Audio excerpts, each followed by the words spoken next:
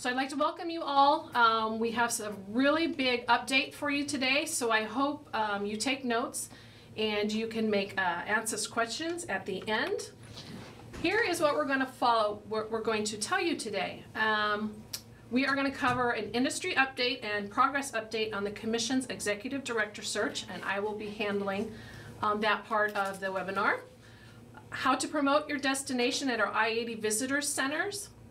The 2016 Nebraska Passport Program update, 2016 Tourism Conference update, the Commission marketing efforts, how to promote your events and destination on visitnebraska.com, progress and developments with Agra and ecotourism, upcoming events for the Nebraska Tourism Commission, and we will finish out with grant opportunities. If you have any questions, you can email those to Jen Gertie at nebraska.gov. It should be answered live at the end of the webinar. So first, I will talk about the Commission's Executive Director search. First, an update. If you hear us but do not see the webinar, refresh your browser because we have had some technical difficulties to start out. So hopefully that will get you online so you can see and hear us also. I will give you a quick update on the Executive Director search. I am the chairman of that committee, and I'll give you the list of names who are on that Executive Search Committee. Roger Dixon from Mecca and also a tourism commissioner. Roger Kuhn with the Nebraska Game and Parks, and he is a current Nebraska commissioner. Jeff Mall from the Lincoln Convention and Visitors Bureau. Lisa Burke from the North Platte Visitors Bureau and also a tourism commissioner. Keith Baxson from the Omaha Convention and Visitors Bureau, and Mike Kesselring from High Plains Homestead in northwest Nebraska. So we had our first meeting last Wednesday as a teleconference, Wednesday afternoon, and we met with two people from Human Resources, the state of Nebraska. Margie Bell, she is our representative. She's been signed to help us with this process. So it was a good time for us to get started. We are in the research phase. We are looking at what qualities we want in the new executive director, and we have surveyed staff, tourism staff, commissioners, and NEDA and NACVB, and asked them for their input so that we can get off to the right foot and know what the industry wants. We are crafting a job description. This is our chance to make this position the best that we can for staff and for the tourism industry, so we're going to take time and make sure we perfect that. We are doing a salary research. What salary do we need in this position to get the best candidate? We are also looking into our process. What can we do? How will we handle the interviews? How will we weed through the resumes that come in? And then also perfecting our timeline. We're not going to rush through the process. We're going to make sure we do it correctly. We're going to take our time and get the best candidate we can. So right now we don't have another meeting set up. We're just really in that research phase and coming up with that job description before we can post it. So we'll try to keep you informed on where we are in the process, but that is the first step we have taken. So now we will move on to the travel consultant program. I'm giving this report from Michael. We have 14 visitor centers staffed this season. You can see the list there: the Archway, Brady westbound, Cody eastbound, Kearney eastbound and westbound, Kimball Visitor Center, Amelia Hill westbound, North Platte Visitor Center, Ocala eastbound and westbound, Omaha's Henry Dorley Zoo and Aquarium, Sarpy County Tourism, and York eastbound and westbound. Our tourism consultant season goes from May 16th to September 9th. So we're about halfway through that process, through that season. Now, if you want to distribute any brochures at the Visitor Center, call Michael Collins at 402-471-3795. Please give Michael a call before you send your brochures or your literature, because a lot of those visitor centers don't have ample room, so they want to make sure they have the room so they can adequately display it. And then Michael also likes to know what product is in those, so we make sure and don't have duplicates and we cover the state well. So any questions, just give Michael Collins a call. And now we will move on to Amanda. Yes. Good afternoon. I wanted to give you an update on the Nebraska Passport Program this year, 2016.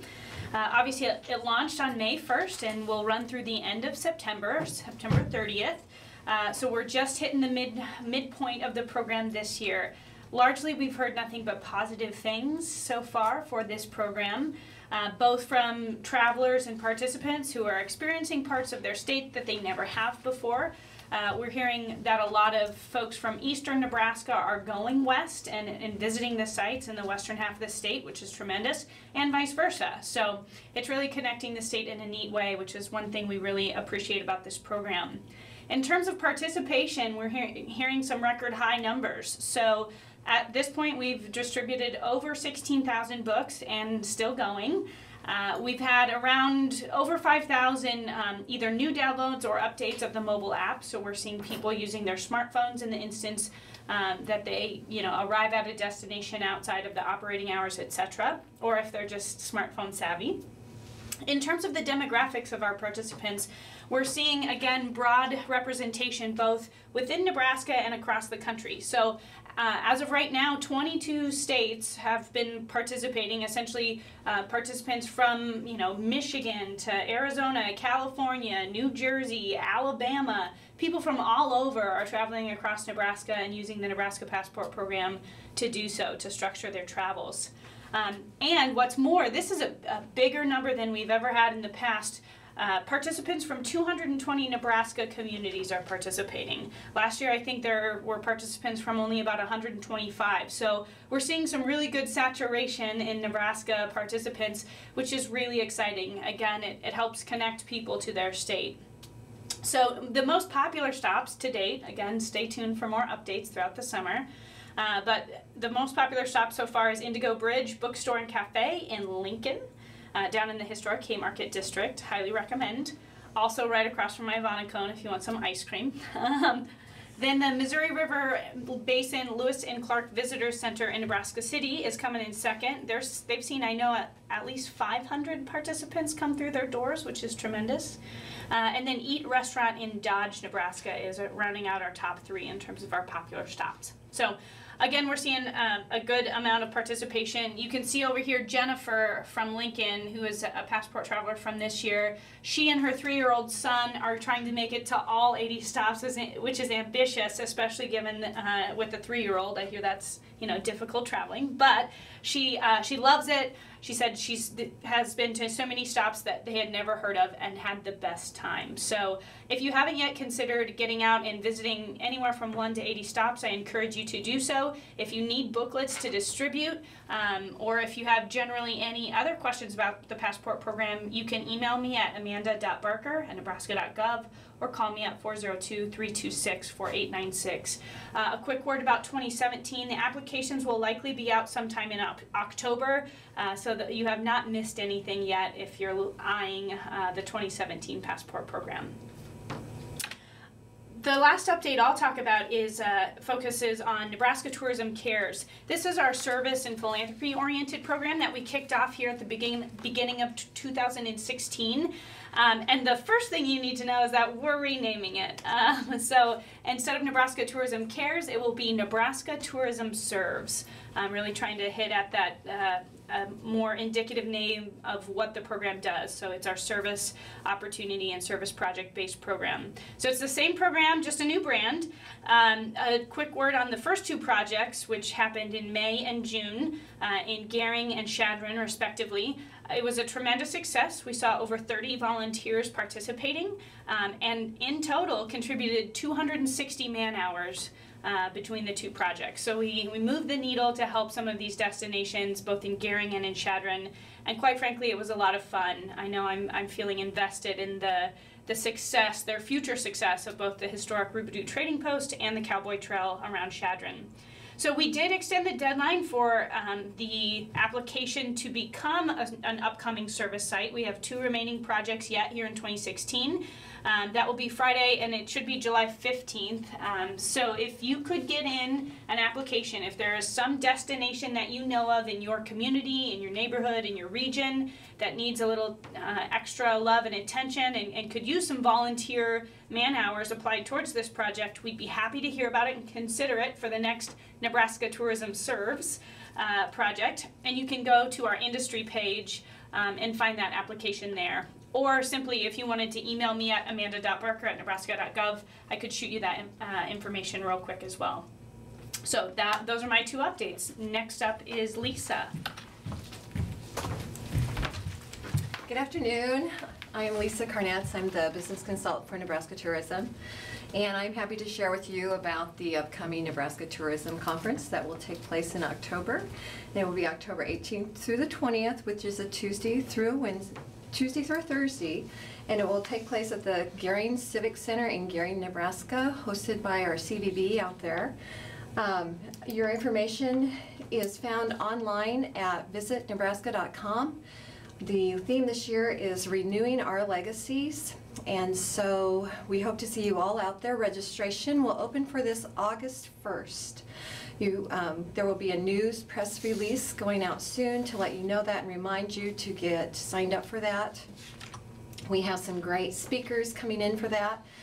Our headquarters will be at the Monument Inn and Suites, which is right next door to the Gering Civic Center.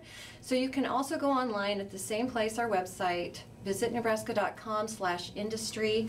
You'll find a link there to find out information about the conference, and it will have your lodging information on there. The 3 different lodging places are Monument Inn and Suites, Hampton Inn and Suites, and Super 8 Hotel for a variety of prices. Also, we are soliciting sponsors for the conference right now, and this is really small to see. So if you have to get your glasses on and read it, but this information is not online, but I can send you a sheet with it on. The different levels are homesteader, pioneer, explorer, fur trader, and sower. And these are the levels that we send out to different vendors or organizations and ask them for their sponsorship and our help in putting on the conference. And under each different level there, they get a different package. And it's explained on your screen, but I'm not going to take the time to explain it. It's basically, registrations and ad size and whatever else they need. So that is what I wanted to share with you. And so next up is Jen. Thank you, Lisa. I am Jen Jurdy. I'm the Public Information Officer for Nebraska Tourism, and I will be giving a highlight of some of our marketing efforts right now. We are in full swing for the summer, so we have a lot of ads out right now, including in Midwest Living, Parents, Leisure Group Travel. There's some more listed on the screen, and one we just got, I think last week in the mail, was a Go Escape one, which has a great ad for Homestead National Monument in there from us. Brand 2.0, which is the Nebraska Nice, Visit Nebraska, Visit Nice Brand 2.0, has been approved by the Commission and is in the works, so we'll be excited to share a lot more of that here in the near future. Also, we are planning a media tour for late September into early October. 20 to 25 national and international journalists will be going from Scottsbluff to Gering to Fort Robin Alliance area. We're also planning other media tours for 2017, and those dates will be finalized soon also. The fall and winter travel guides are almost done. We're kind of getting those last minute edits on them before they go to print, so we should have them in our office by mid-August, ready for the state fair and ready to distribute to a lot of people here very soon. Of course, part of marketing is promoting our great passport program that Amanda just highlighted, and we've done a lot of efforts across the state when it comes to these partnerships with the Omaha World Herald, also with the Kearney Hub, Scottsbluff Star Herald, and the North Platte Telegraph. Each Sunday there is a spread like you see on here, just kind of highlighting 2 different passport stops. We've also had 16 appearances on NTV programs, 5 appearances on Pure Nebraska, 2 appearances on KNOP in North Platte, 5 appearances on KETV in Omaha, 5 appearances on KLIN, a radio station here in Lincoln, and 5 appearances on 10/11 at 4 here in Lincoln. We also have the Explore Nebraska videos that are playing on some of those TV stations across the state. They're great minute to 2 minute long videos highlighting 15 different passport stops. And if you want to see those videos, you can find them on our YouTube channel, which you can find by searching Nebraska Tourism on YouTube.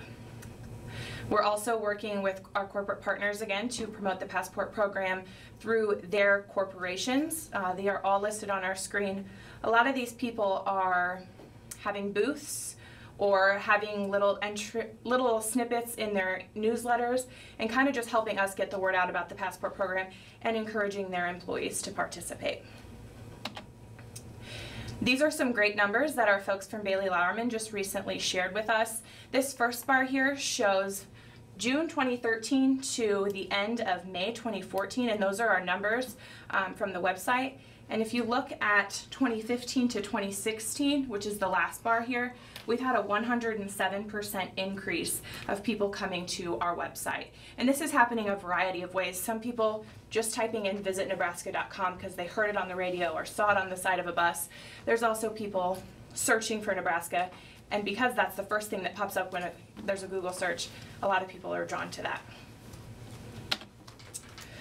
Of course, on visitnebraska.com, you can promote your destination, and people that have not claimed their destination on their website, on our website, please do it by August 1st, because if you do that, you will then be included in the listings of the Nebraska travel guides for 2017. Now, if you had already claimed your destination last year, it's still claimed. You're just fine. Don't worry about going and doing it again unless you want to update what's actually printed in there. Also, the description from your page will be used in the listing, but we're going to do a max of 80 words, so we do have the discretion to kind of adjust if it's more than 80 words in there. And if you have any questions about claiming your destination, we're always happy to help you, walk you through it, send you instructions, so just call our office and we will help with that. Also, promote your events on our website. Of course, that's a great way to get the word out about events, and that's another thing where if you need help with it, you can call our office and we will help you out. One example that shows why it's so great to put these events on our website is that 4th of July press release that was just sent out right before the 4th of July included events that were first picked because they were put on the website. We can't know about everything going on across the state, and there are a lot of 4th of July events, so this is just a great example. So when we were picking them, those were some of the first that we picked because they were supplied to us, and great job for those people for getting them on our website. I think it's up next for Karen. All right. Thanks, Jen. I'm Karen Collars, Agritourism Consultant for Nebraska Tourism. And our main thing here with the Agri-Ecotourism Workshop is just that we want to make sure you get the date on your calendars. The 2017 workshop will be held in Broken Bow on February 21st through the 23rd, 2017, and it will be held in Broken Bow, Nebraska. So again, just mark your calendars, 21st through the 23rd. This will be a Tuesday through a Thursday this next time, so encourage you to mark your calendars. The other thing we wanted to bring to your attention is that we're very fortunate that in May of 2015, the Agritourism Liability Act was passed. It became effective August 30th of last summer, about a year ago. And you can find more information about this. It's codified at 82-601 to 82-607. It's very important that you take some time and look this over, learn how to protect your agritourism business. There is special language that you need to have on signs and have signs posted on your property to help protect you with the Agritourism Liability Act. Feel free to email me or give me a call if you have any questions with this. My email address is karen.collars@nebraska.gov. Ecotourism, Alex. Hi. All right, we'll go through a little bit of an ecotourism update. As most of you know, we have the total solar eclipse coming to Nebraska on August 21st of 2017. So mark that down on your calendars. It's going to be a pretty cool event, and I'm really excited. We allocated $50,000 to budget for to market this throughout into various magazines and websites. So our goal was to build exposure for eclipse viewing destinations, and so far the main ones are in Alliance, North Platte, or a little bit north of North Platte, and Kearney, Ravenna, and Beatrice down in Homestead. So then we also have, we decided a couple different magazines to place ads in, and one of them is Astronomy Magazine. We're also going to be advertising on their website as well. And then there's also the Coalition as well, making efforts to make sure the word is spread out for folks to come view the eclipse in Nebraska, because it's going to be a prime viewing space for the eclipse itself. We've got great skies that time of the year historically for eclipse viewing, and it's going to be really something special. Also want to just give a little update on the Cowboy Trail. Recently there have been a couple events that have been on the Cowboy Trail. One is the Cowboy Ultra. It was a ultra marathon. For those of you who don't know what that is, it's a running event that is usually longer than about 36 miles or so. So it's longer than a regular marathon, and this one in this case is much longer. That went on in the very beginning of June, and we had there were 3 relay teams that participated and 3 soloists, and one of the soloists even made it 106 miles in 25 hours, which is absolutely incredible. If you look at the heat index that week, it was about 105, so it was really hot up there in the Sandhills, but they did a great job and ran really smartly as well. They ran through the night from Saturday morning and got to Norfolk around 3 in the afternoon. So it was an amazing feat. You can see the second picture on there. That's the first place team. It was a crew out of Omaha. And they're some pretty salty guys. They did a good job and ran a really smart race. So, and everyone had a great time. Everyone I talked to at the finish line said it was a fantastic event. Totally do it again. They're going to spread the word about it and see if we can't get a lot more people to come and do it next year, and it was pretty cool. Also, Tour de Nebraska happened here recently, and they used sections of the Cowboy Trail on their route this year. They were up in the Valentine, Springview, Bassett, Newport area. Everybody up there I know had a great time. It was beautiful weather, and it's just really cool watching cycling tourism take place here in Nebraska and watch these businesses benefit from the dollars that cyclists are bringing to Nebraska. And when I was up there for a couple days for that, you'd see license plates from all over the country. And when you're out there riding with people, you know, these people are coming from, you know, Kansas, Ohio, Pennsylvania. They're coming from all over the United States to come and ride in Nebraska, which is really cool. And a lot of them have some sort of tie to Nebraska, whether it be, you know, family or they grew up here, that kind of thing, and they just want to come back. And this offers them a great way to come and experience Nebraska. And I think one of the best ways to experience Nebraska is on a bike. So. Another thing coming up is Lake McConaughey public hearing. If you have any thoughts, ideas, that kind of stuff, Nebraska Game and Parks is coming up with a new master plan for Lake McConaughey and in the Lake Ogallala area as well. That's going to be on August 4th. Keep an eye out. I don't know the exact time yet. It will be in the evening. Game and Parks will have a press release coming out, I believe, in the next couple days, so keep an eye out for that. That's coming up. So if you have any thoughts, ideas on how to improve or you know, make better Lake Mac, Lake Ogallala area, come and voice your opinion. There's going to be a public hearing period, and well, I don't know, we'll see you out there maybe. So that's about all I got for now, and back to Karen. Okay, we have a number of events that will be coming up here, and we've mentioned quite a few of them already, so we just want to recap.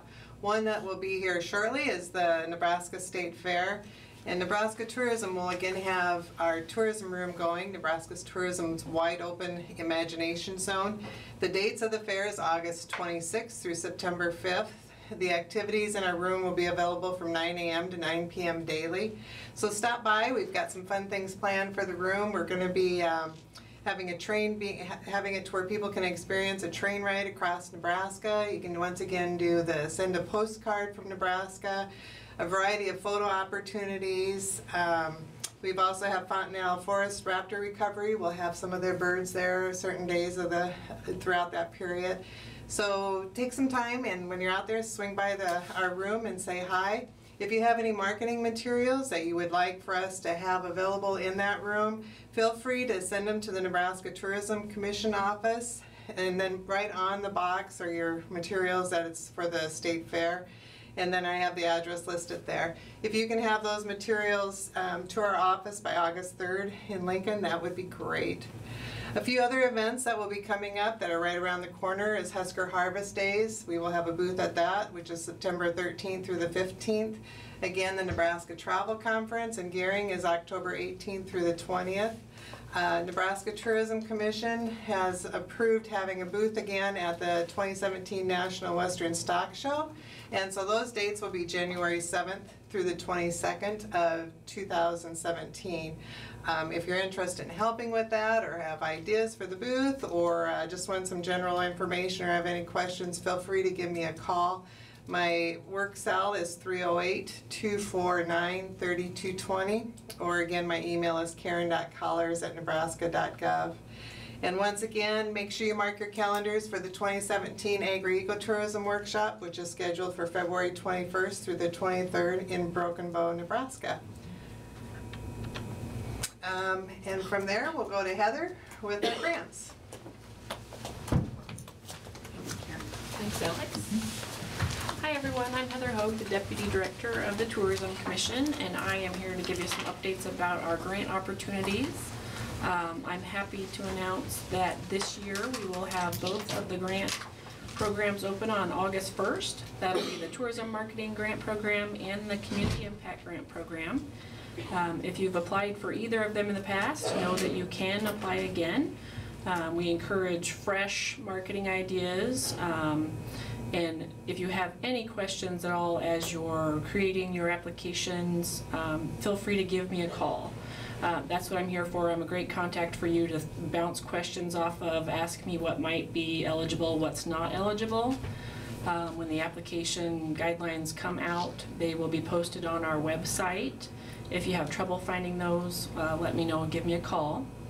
The Tourism Marketing Grant is the one that's been a long-standing grant program for the Commission. It offers funding for a variety of marketing projects for all types of budgets. And this is the one where you can apply to market anywhere outside a 100-mile radius from either your event, region, or a general marketing project. The funding amount for this grant program has been raised just recently at the June 24th meeting. The commissioners voted to raise the cap per project to $25,000.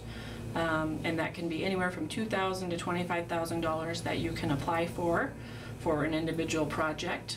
It does have some match requirements in there of 25%. Half of that can be in-kind or donated services. And as I mentioned, the guidelines will be available August 1st with the deadline of September 15th. And we hope to announce them the first week of October. The reimbursement deadline for this program and the Community Impact Program will be May 31st of 2017. So all marketing projects will need to be completed by then. The Tourism Community Impact Grant Program is the marketing assistance grant for organizations hosting national or international caliber events with the potential to attract a significant percentage of out-of-state visitors and to generate favorable press coverage for Nebraska. The goal of this program is think big, promote big events. The funding amount allows that. This year the commissioners voted to raise the funding amount for projects up to $250,000. So as with the other grant program, if you have questions about what's eligible, if your event's eligible for this one, you can also apply for both programs. So know that just because you apply for a community impact grant doesn't mean you can't also apply for a marketing grant. You can apply for both. The community impact grant does have a dollar-for-dollar match required on this one. And the grant schedule is the same. The guidelines are available August 1st with the deadline of September 15th, and we hope to announce the 1st of October. This page will show you just a few other opportunities of places where you might be able to look for funding sources. Some of our partner state agencies, and they can give you a variety of different ideas or partnership possibilities, so feel free to contact them. If you have other questions about the grant program, you can contact me anytime, and it's heather.hogue@nebraska.gov. I want to thank you for joining us for the webinar today. We'll go ahead and start taking questions. If anybody wants to join me back up here to answer questions, we can do that, or we'll fly by the seat of our pants. First question's for you, Amanda, so. All right. I should maybe just go stand up there. Okay.